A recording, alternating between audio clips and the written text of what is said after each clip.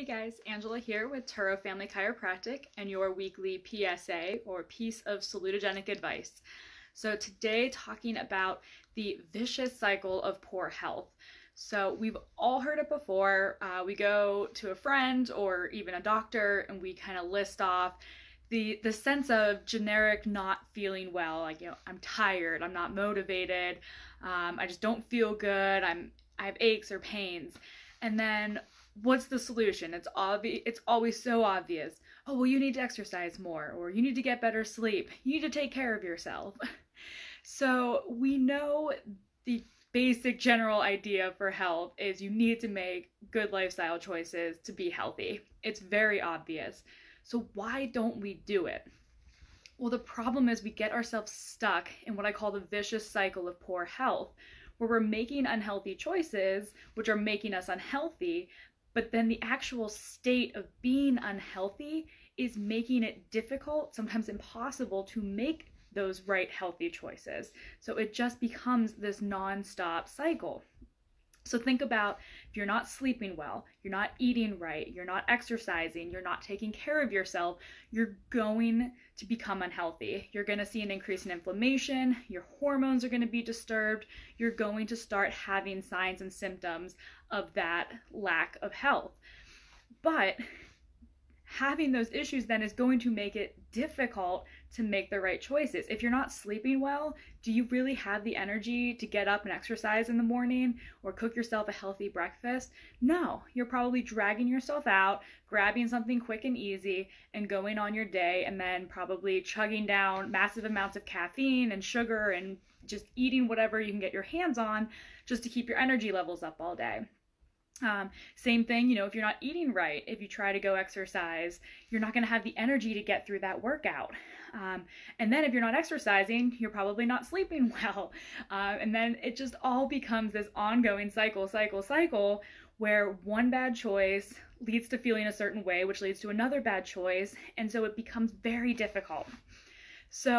And then every single bad choice, every bad night of sleep, every additional day where you're not making the right choices of what you eat, every day you're sitting all day instead of getting out and moving and exercising, is just going to become one more thing adding up that's going against your health and against living a long, vital life. So what is the solution? Because we all know what we should be doing, or for the most part, we all know what we should be doing, but we struggle to do it. So when you're stuck in this downward spiral, the vicious cycle where it's just one bad choice leads to another, and you feel stuck, you need to figure out a way to break that chain, to break that cycle. And the best way to do that is to figure out what is the underlying issue, what started it, because it's going to be different for everyone.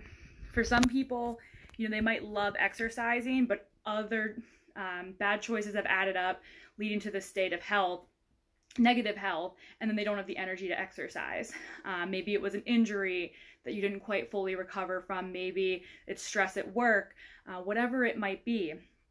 For other people, it might be the poor nutrition.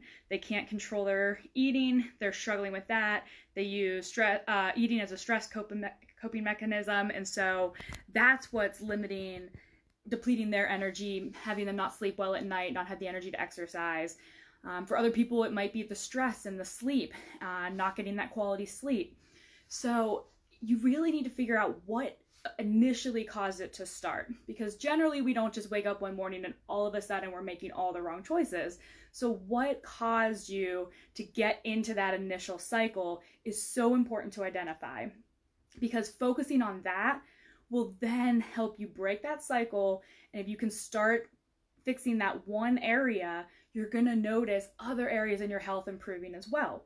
If you start sleeping better, even without trying, you're going to have more energy, you're going to be more active, and you're likely going to make better food choices.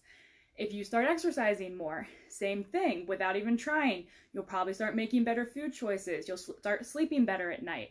So you don't have to feel like you have to go out and fix every single thing. I need to get 8 hours of sleep tonight and eat the perfect meal tomorrow and get to the gym, because that's just too overwhelming. So figure out what initially caused it. Okay, I need to focus on my sleep. And then take it from there with those baby steps. And the best way to do that is if you know what your underlying issue is, find a specialist, because that's their area. That's why they specialize in it. They'll be able to help you focus on and figure out that one aspect of your health. If you're like a lot of people and you have absolutely no idea where to start, that's where it's great to work with somebody, a health professional like myself that has more of a broad range of different areas of health. Somebody actually referred to me, they're like, oh, you're kind of a health detective. And I liked that because we just were talking through, her health history, some past symptoms, some current symptoms, past lifestyle, current lifestyle. And just by talking, we kind of were able to figure out, oh, it seems like this particular behavior is what triggered and started having some of these other outcomes. So that is really, what I do. It's helping people get to that. What is the main issue? You might come to me wanting to lose weight, but if you're stressed out of your mind and you're not sleeping well, I don't care how hard you try. I don't care how focused you are on making those lifestyle changes. It's not going to be successful in the long term until you can get that stress under control and start sleeping better. So it's about getting you focused, figuring out where to start, figuring out what that number one issue is that you need to address so that you can break that cycle and get yourself on the way to being healthy and really being healthy for life. So that's your weekly PSA, piece of salutogenic advice. As always, make sure you're following us in our What the Hell Facebook group, finishing up heart health this month and going into next month, March, in honor of National Nutrition Month, we're going green. So you'll be hearing a lot about greens and different superfoods and how to boost up your diet and boost up your health with a good quality diet. So we'll see you guys next week, same time. Thanks for tuning in.